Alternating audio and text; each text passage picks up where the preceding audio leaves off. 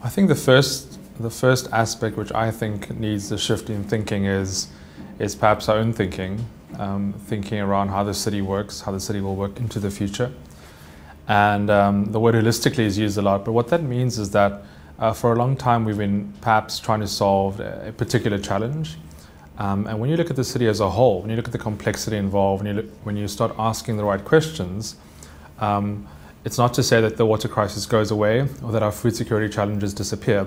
But when you start to ask the right questions and look at the city as a whole, you start coming up with the kinds of solutions, the kinds of processes often, which lead to solutions, which are actually quite different, quite innovative, and actually address a number of complex needs and challenges, particularly in South Africa's context, which is fast urbanizing. We have some of the highest inequality in Cape Town and Johannesburg in the world in terms of income, and start to address a number of these factors sort of concurrently and simultaneously. So I think a large shift in the thinking that is required is around the processes which lead us to the kinds of solutions. No doubt there's a number of technology solutions out there. There are a number of new companies and entrepreneurs forming. We've seen sort of amazing progress in terms of transport and mobility, and we don't even really know what's coming next. So there certainly are solutions out there, but the kinds of solutions which come out of processes which are integrated, holistic, and future focused actually give us things which yield multiple benefits to society.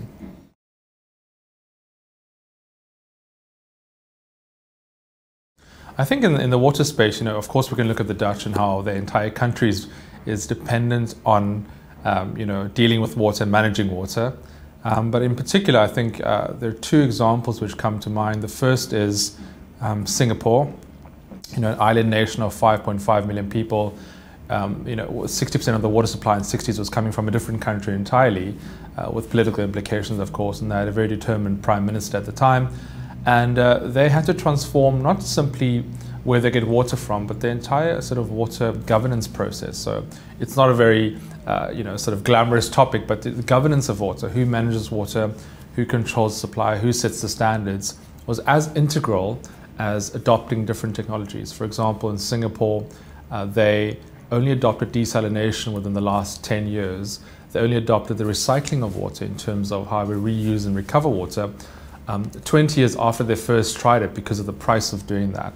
And so the technologies and solutions will come along, but how you govern that whole process, what the sort of societal commitment is to transformation is actually where you get the change. In New York, for example, after Hurricane Sandy, a different challenge with water, they were faced with, we have the infrastructure budgets and we have this sort of national, federal level commitment to rebuilding infrastructure in New York, which is of course one of the iconic American cities.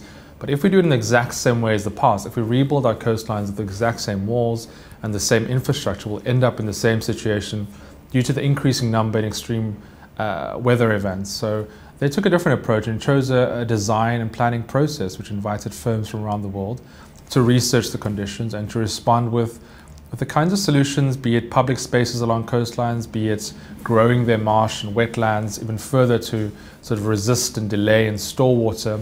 So the entire process led to outcomes which are not perhaps the most revolutionary, expanding wetlands, building bus lanes and parks adjacent to coastlines. These are not particularly groundbreaking.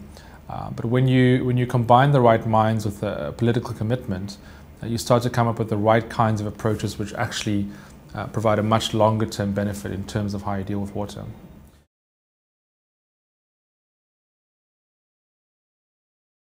I think the role of business is to start seeing itself as a cooperator and as a partner in the way cities work.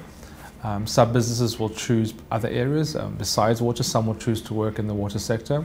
Water is essential to all life. That includes business, that includes government, that includes all human life. And so for businesses to operate, for business to sustain into the future and to grow, they will have to become engaged in the water challenge.